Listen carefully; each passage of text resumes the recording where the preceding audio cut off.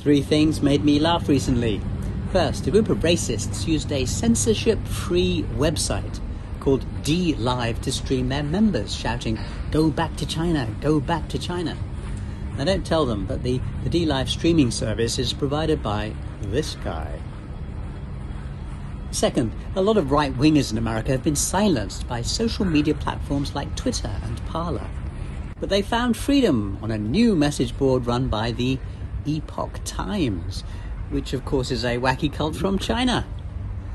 Third, a stock trading website called Robinhood blocked small investors and sold their shares to rich fund managers. Literally millions of furious people switched to a new stock trading website called Weibo, provided by a Chinese guy from Alibaba.